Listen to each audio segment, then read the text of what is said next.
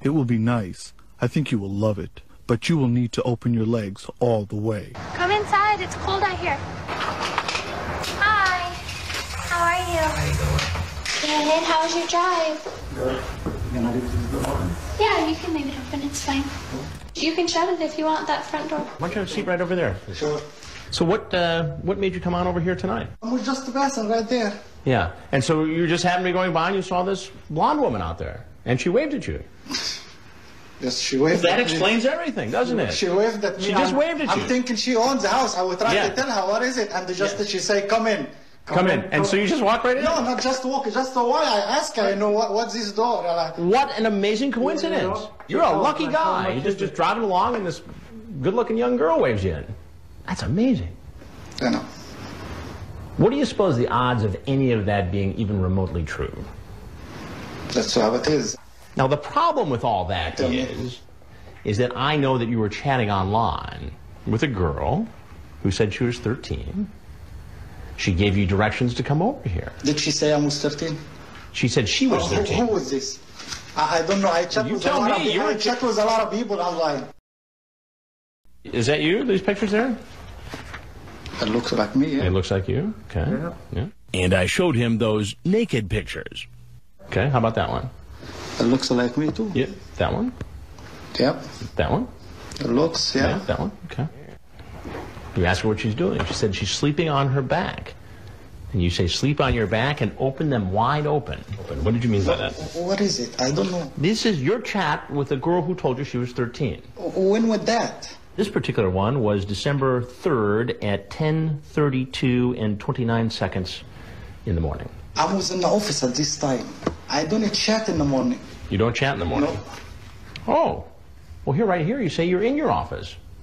So that's consistent with what you just told me. You talk about licking her. She says, I don't really know much about licking and stuff. Then you say, you'd like to try? She says, might be interesting. I will never say it to someone like that. Never. It will be nice. I think you will love it. Never. Never, ever. You know, I'm an Egyptian, I'm Muslim, I don't do this stuff. We'll lick you all over. It's not me, just I need to get my... No. And before you do that, I need to tell you something. Tell me. I'm Chris Hansen with Dateline NBC, and we're doing a story on men who try to meet underage kids online for sex. Thinking he's going to run, the police come down hard. Down! You don't grab. Give me your arm. Come on out, sir. Step out of the vehicle. I didn't do anything. Step out of the vehicle. At the police station, Abdallah seems a little uncooperative at first. Whoa, Mohamed, listen to me. Okay. We don't want you to make any sudden moves like that. Officers find a large amount of cash. There's 100, 200, 9, 10, 1, 2, 3, 4, 1,400. Inside the interrogation room, after he's read his rights, Abdallah doesn't want to speak to the police. I need my attorney. Okay. Detective Liz Williams of the Flagler Beach Police Department thinks Abdallah's excuses were creative. His self-assurance was impressive. Except for one thing. Remember those pictures of the naked man?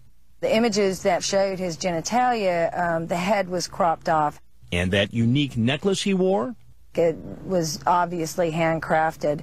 And that evening when he was at our station, he was wearing the same piece of jewelry around his neck. What does that say to you? It was him. Even though he cropped the head off? Right. 2 days later, Abdallah made bail. He's charged with 3 felony counts, attempting a lewd act upon a child, using a computer to send lewd images, and using a computer to attempt to seduce a minor. Those charges carry penalties of up to 15 years in prison. He later pleaded not guilty. And because he's an Egyptian citizen, his case has also been referred to Immigration and Customs Enforcement.